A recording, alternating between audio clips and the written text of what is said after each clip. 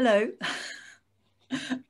I'm Carrie Jost, and I'm talking to you with my pearl of wisdom, which I would have liked to have done a demonstration, but we're in lockdown, and so it's not possible because I would have to be demonstrating on my cats, and I don't think they'd be terribly pleased. So what I'm going to do is talk a bit about one of the hows of working with people.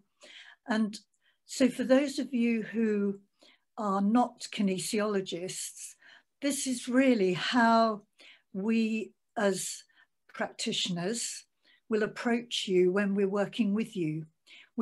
What we do is witness who you are. We get to know you. We listen deeply and totally, and with understanding that you are a unique being in every part of you. So what we're doing is listening to your story. And when a new client comes to see me, then the thing that I really love to do is get to know them. So I sit and listen and listen actively. So I might ask a question or two. And then I begin to feel into your story. I hope that doesn't sound creepy. But what I mean is that it's like I'm using my felt sense, my feelings, to feel what is also happening with you, so I can walk alongside you. Because I can't get lost in your story, because if you're lost in your story, I'd get lost too. But if I'm alongside you, then I can walk with you and listen to what has happened to you, what is happening to you, what you're feeling in the way of symptoms, problems, difficulties. And we can together begin to unfold the depth of the story that's relevant to what you've brought to see me, why you've come to see me. Because in fact, you will have taken a huge step of courage to come to see me in the first place. It's enormously courageous to ask for help. And I don't just mean in terms of going to a practitioner, that's really courageous. But sometimes we find it really hard to ask for help, even in the smallest ways, like, you know, I need a hug. I'd like to talk to you for 5 minutes, that kind of thing. And we're needing to really grapple with that, I think, in these times, because we're much more alone in these times of lockdown and in terms of the illnesses that are around us. None of us want to get COVID. It's nasty business. And so we're having to keep ourselves separate in a way that we don't normally have to do. So I felt that this was quite an important thing to be talking about in terms of pearls of wisdom. Now, if you're a kinesiologist, I expect you already do listen to your clients, listen actively, deeply, and use the kinesiology tool that we all have, the way of muscle testing, which helps us to uncover the depths of the story. So if I just talk about what happened to me recently, in the summer, I was quite ill. I had, I didn't really realize I was ill, but I had vomiting over about a month, about every 3 or 4 days, and went to the doctor. They investigated all kinds of things inside me, didn't find anything at all, which was very reassuring. So then by chance, my daughter mentioned something called histamine intolerance, which I'd never heard of. And it's a rather complicated kind of allergy, stroke sensitivity, stroke intolerance to food, which is something I'd never heard of it, ever. I've heard of antihistamines, which people take when they have hay fever and that kind of thing. So it's connected with an allergic reaction.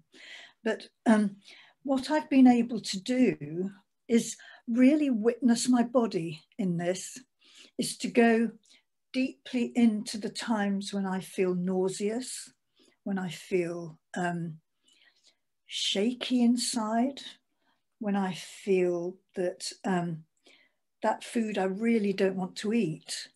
And what I've discovered is that my kind of love-hate relationship with tomatoes is real. They're full of histamine. My love-hate relationship with avocados is the same. They're full of histamine. And so is tea. I went off drinking tea. I've loved tea, and I would love a cup of tea, but apparently tea is fermented. So fermented foods also contain a lot of histamine. But the point I'm trying to get over to you is that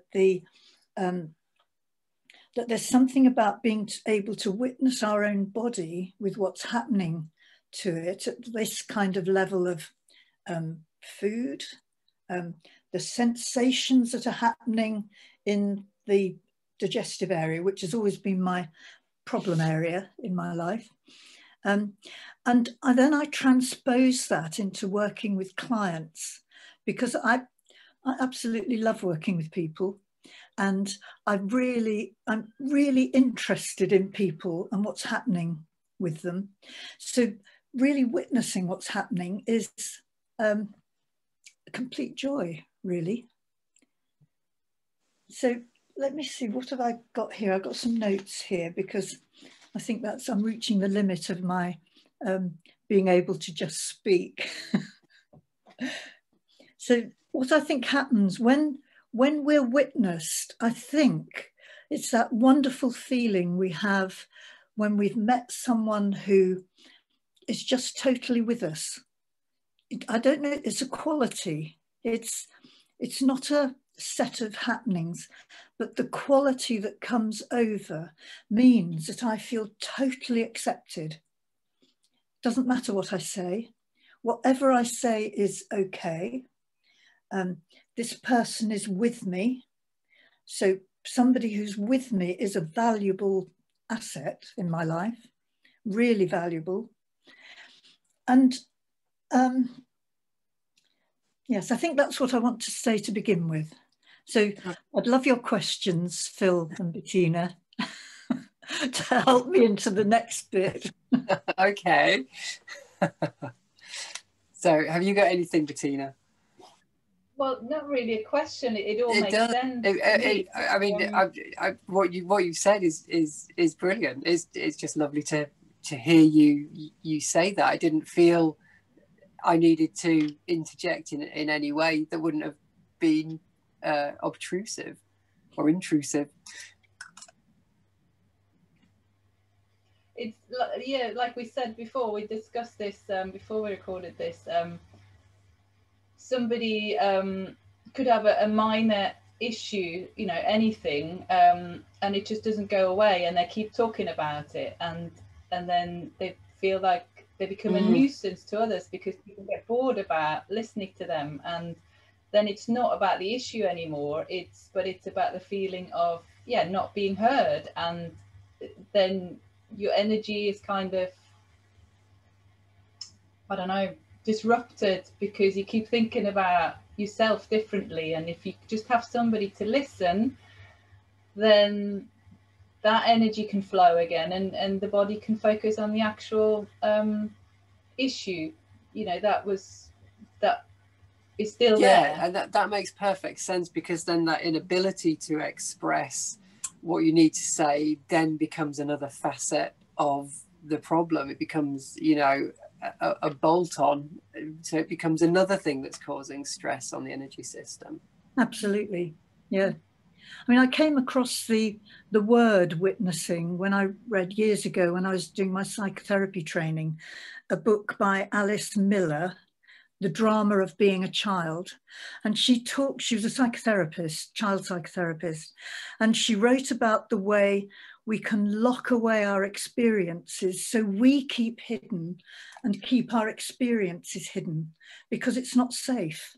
And quite often, this relates to what you've just been saying, I think, Bettina, that, you know, we have to feel safe. And so if we keep our true self and our experiences hidden, then we're keeping our whole self away somehow. And being able to bring our whole self forward is the gift we are in the world, each and every single one of us. And I think that's so important. What Alice Miller said was that she felt that when a person is fully witnessed, they become the person that they really are. They allow their true self to be seen.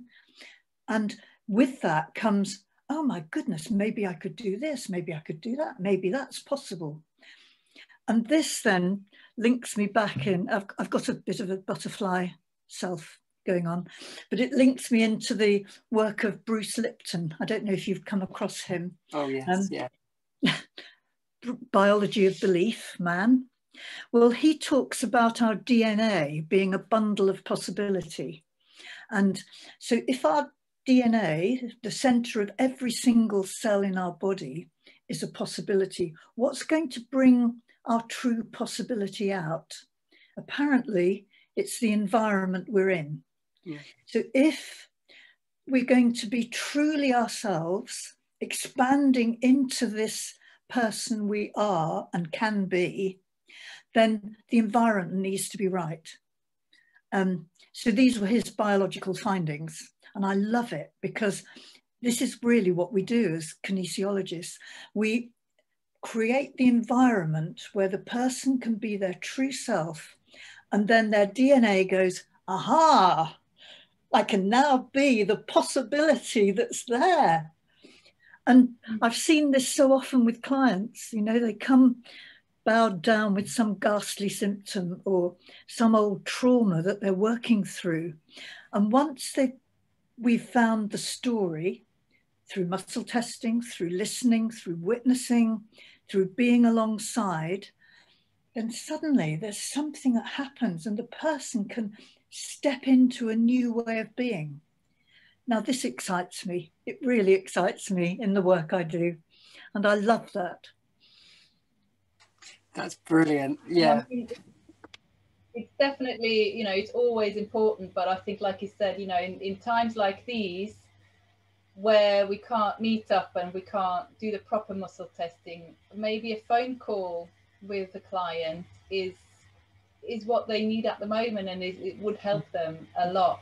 And just listen to what they're going through. And I've it's not really called anything like witnessing, but I've read in linked to parenting, I've read the book by Philippa Perry, the book You Wish Your Parents Had Read.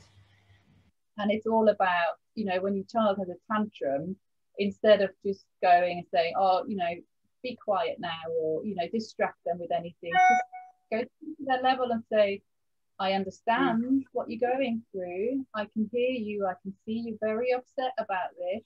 It doesn't mean they get what they want, you know, when they have the tantrum, but it means they feel that you're with them there, and it probably goes into witnessing. You're witnessing their distress. Whether you think that's exaggerated or it doesn't matter. It's taking what they're feeling and meeting them there, and that's all they need sometimes. And then they calm down, and then they can move on, and they can say, I'm in a safe place. I'm being listened to. I can explore other things now. Yeah. I think it's really important that as human beings, you know, we're designed to express ourselves, and we're, you know, we need to, we sort of need that interaction with other people. You know, it's why solitary confinement is such a punishment, because, you know, it's being heard is so important. You know, just, you know, I'm a huge fan of externalizing our thoughts, whether we do it through journaling or letter writing or speaking. But a friend of mine, she wrote to me recently, and she was just telling me about her family. And she said, you know, just by writing it down in a letter and knowing that I would read it made her feel so much better. And she said if she'd written it in a journal and no one was going to read it, it would have had a different energy about it. And I think it is about that. It's just knowing that some other person has acknowledged and interacted with what it is that we're going through, it can just be again that huge release of energy. You know, stagnant energy that's not going anywhere is not going to do us any favors. Yes, I agree completely. Thank you both. That's really great contributions to what I'm trying to say. Or what I am saying. I shouldn't say trying. Yes. I shouldn't say shouldn't. Anyway, that's these are all the kind of linguistic things we get tied up in, aren't they? Anyway. Well, the only other thing I think I'd like to add is that I have witnessed so many people who, as we've gone into their story and discovered what's behind the symptoms, the difficulties, the problems, because there's usually a backstory, and it's, you know, it's not just that their shoulder hurts. There's something's gone on before that's contributed to the shoulder that's hurting, or the indigestion, or the migraines, or whatever. And I think it's, in order to get to that, it's incredibly important to create a totally safe space. And listening is, I think, the key. Listening and witnessing is the key to doing that. To say, I'm totally with you. So I think that's just what I'd like to finish on, really. Thank you, Carrie. That's been amazing. Thank you so much. Thank you. Thank you for being there and listening to me. It was a pleasure. I could listen to you all day. Thank you. So we're just coming back to Carrie Jost for her witnessing. Unfortunately, I had a few questions after the last recording, so we thought we'd stage it again, come back together, and I thought these might be good questions for our members to hear Carrie's take on it as well, and these things. So welcome back, Carrie and Bill. So the first question, it might be one or two, is what your thoughts are if a client is maybe not so forthcoming with information in the initial consultation, or probably mainly the first stage of the consultation, the first session, or any consequent sessions. You know, how can we get more out of them? And then linked to that, does it actually matter if we don't get too much out of them? Well, it's an interesting question, Bettina, because it's all the way through my lengthy career, more than 30 years now of working with clients, I have met people who really don't want to talk, and that's fair enough. Some people don't, they're just not talkers. And I've had clients come and I've said, well, you know, why have you come and what's it about and what would you like out of the session and that kind of thing. And quite a number of people in the past have said, just do what you do. I'm just going to lie here and please just do what you do because I've heard it's very good. You know, and that's fine. You know, if that's what they want from a session, that's fine. And so in a sense, it's like the customer is always right. You know, well, however they want to deal with this, that's perfectly okay. But I think if you're interested in what people say, then like I am, then I attempt to create a listening space so that when they come into the space, they know that I'm really interested in them, that I'm fascinated by what they're going to say, that I really want to hear it, that every single bit is like a little pearl, we're talking about pearls, but like a gift to me. So that's my listening space that I attempt to create. And so I think if we can remember that the clients are experts on themselves, so everything they say is relevant, I think that helps to create the space anyway. So what do? I ask people, what can I help you with? How would you like to feel at the end of the session? How would life be if you're pain went, your symptom went, your difficulty got alleviated. You know, how would life be? And there's something about talking around that I feel is really, really important, because it gives people a chance to look at the positive that can come out of the session for them. And we know from John Thee and many other people who've spoken about it that having a positive input into the session actually really helps the session to have the positive result that we're all looking for. So I think that there's been evidence from a guy called Eugene Gendlin, who wrote a book called Focusing, brilliant book, where he talks about how research was done into why a lot of the talking therapies don't actually work very well or don't have long-term lasting effects.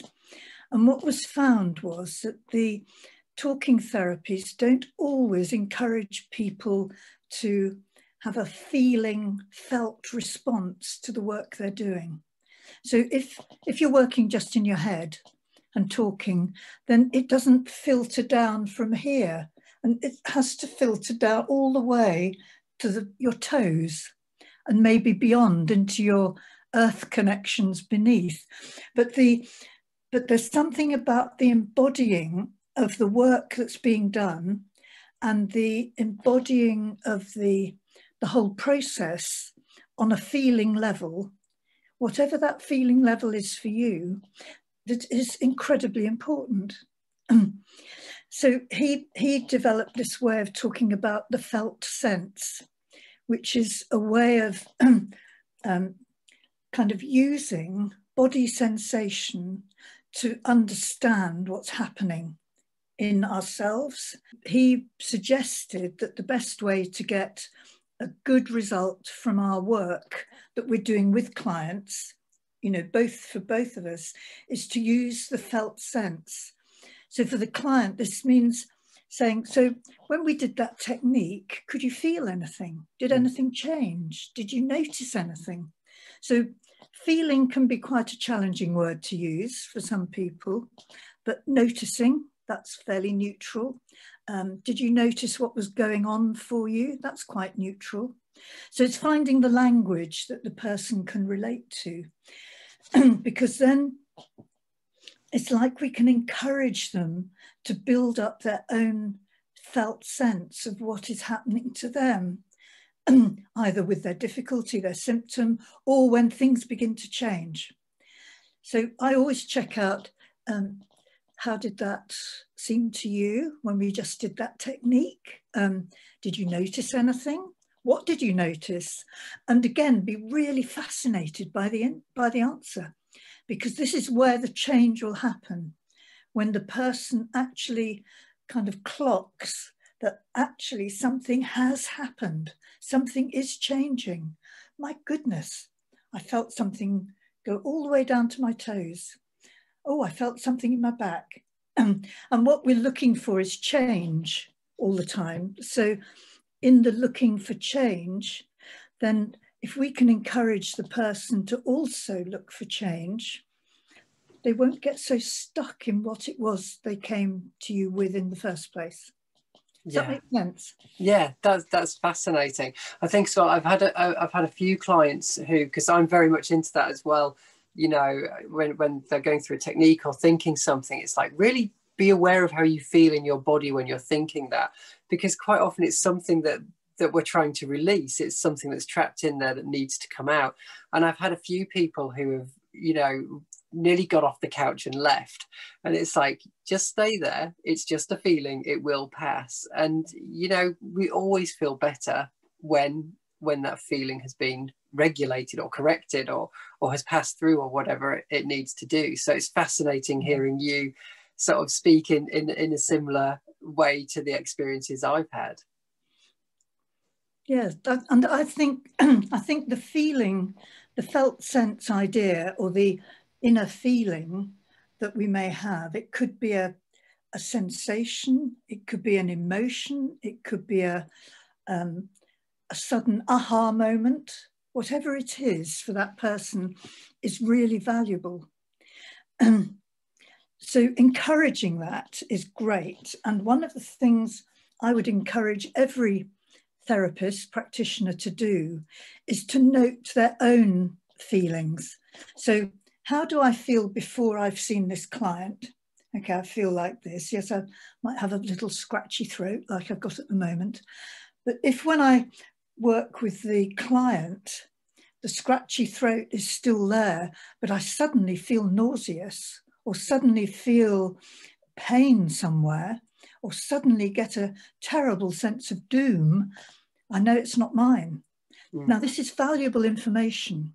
And although it's not appropriate to load it on the client, it's worth noting because it means you've stumbled across another layer of information for the client. And at some point, it might be appropriate to say, gosh, when you said that, I suddenly felt terribly sad. Does this mean anything to you? Yeah. And quite often the client will say, oh, yes, it does. That reminds me of da-di-da-di-da. So you're really journeying with them on that felt level, that body sensation level. And I think it's one of the things we can really help with in this Western society we live in, because we're so encouraged to work from our heads. You know, our academic training, our schooling, everything is kind of happens up here. Whereas in fact, it's a tiny bit of who we are. Think of the trillions and trillions of cells in the rest of the body who are all just as intelligent as what goes in up here, what goes on in up here. So it's, I think that this is really what I want to get over with your brilliant question, Bettina. So thank you for that. Is there anything else? Well, thank you. I was just thinking, yeah, of something else, but it adds to that, I think. You know, when you, for example, I've had a client who was sent by his wife. So his wife was my client and she thought, oh, he could do with it as well. Or, you know, you come across at somebody at a fair or an exhibition when we were able to do them. Said, you know, you get them in and they're kind of skeptical. It probably goes in the same direction, but yeah, my feeling was kind of, I did say to them, well, if you're not ready, you know, if you don't want to come, then maybe I'm not the one to help you. But is there any thoughts from you about people like that? Well, I mean, I've done, in my time, I've met many people at fairs and talks. I used to love giving talks, absolutely loved it in the olden days. And what I always found was that people would come and they'd kind of look half sideways at a fair, for instance. They'd kind of look. But what I found was that if I was enthusiastic about what I was doing and approached them with my enthusiasm and invited them to come and just have a go, just see what you think. And I'd be really interested to hear what you think. Mostly people would. They'd actually have a go and see what happened when their muscle was tested. In the early days, people were terribly interested in food allergies. So, so that was quite a good way in to meet people. And it's such a small amount of what we do, actually. I mean, it's one thing, but only one strand. But it is a way of encouraging people in because people are interested in food. We all have to be, we have to eat. And food is one of those things I think that can really help to encourage people to have a look at what else might be going on. Does that answer your question, Bettina? Brilliant. Yeah, thank you. Is there anything? I think what you were saying as well, Bettina, about, you know, if you're not ready to have this work, then maybe I'm not the practitioner for you, or the timing's just not right. Because at the end of the day, it's like, you know, they're not coming to see you for your sake. They're coming to see you for their sake, and it has to be their decision. You know, it's like, you know, a wife sending husband is a classic example, you know, and the husband comes sort of stomping in because they don't really want to be there. And it's like, at the end of the day, it's like, it's not my job to convince you that this is going to work. It's like, you've come under your own steam, and you know, it's for you to try it, to experience it, and you can decide whether you think it's worth your while. You know, or whether just coming for one session and telling your wife you've been and it's rubbish, you know. But you know, I was that husband. You know, I was sent to a kinesiologist by my wife, and the rest is history. So well, I like that. That's great, Phil. You were that husband. I was skeptical. I thought it was going to be a waste of money, a waste of time, but I was desperate. So you know, a lot of our clients are desperate when they come. Sadly, where the person they seem to come to when they've tried everything else. And I'd love them to be, you know, love for us to be the first person that people come to when something's going on. Yeah, that specific client, I mean, he only came for one session, but but it was the pressure when he said, does this work even if I don't believe in it, you know? And then that got me into a frenzy, like, oh my God, the pressure's the thing on. with that is, though, it's like, you know, it's not your job to convince him. And you know, when I've been in that situation, especially when you start and you think, oh my God, this person doesn't believe what I'm doing. And it's like, actually, who am I trying to convince? Am I trying to convince myself that this works? And it's like, I know this works. And it just sets you working from a different platform. You know, I don't see my role as being one of convincing people that it works. It's like, it's your choice whether this works or not. I know it works. You know, it's for you to decide whether it works for you. Yes, on the whole, I think if you know it works, and if you can be enthusiastic about what you're offering, people on the whole will give it a go. Yes. And they might or might not like it, but that's their choice in the end. Yeah, absolutely.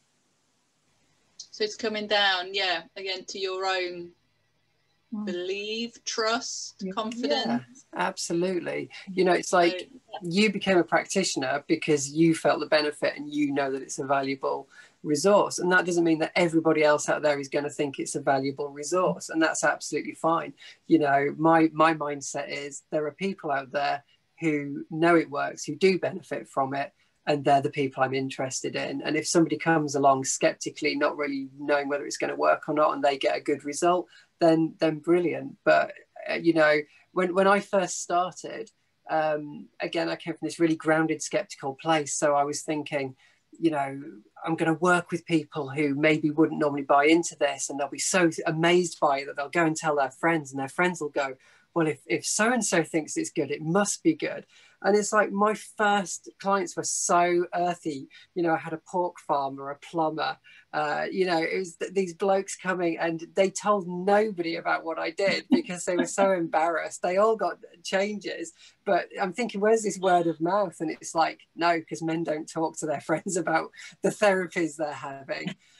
So, you know, I was making a lot of work for myself. Trying to spread the word that way. They might mention something, or I don't know, but yeah, it goes back to what you said about the mentoring, isn't it? When you've got a problem with a client, or if you feel like you're not, I don't know, confident enough to just do your protocol as it comes up in the muscle testing, then go and see a mentor, or your mentor, ideally one person that you're working with for a duration of time. Yes, makes a huge difference. Huge difference. That's right, because as practitioners, we're working on ourselves all the time as well. You know, as we progress with our clients, we're going to be challenged more and more because we're becoming more experienced, and we're opening up our field to more people. So inevitably we're going to be finding our comfort zone challenged. So yeah, I think I said before that I'm a big fan of mentoring. Yeah, good. I like to hear that. Brilliant. That's the questions from me. So if there's no further questions from Phil, I'll probably think of some more in the next few days. We could just go on to this now. Thank you so much for taking that extra time for us, Carrie and Phil. Yes, well, thank you. Thank you for coming up with the questions, and thank you for being there. Brilliant. Brilliant. Thank you. See you soon. Yeah, bye-bye. Bye. Bye.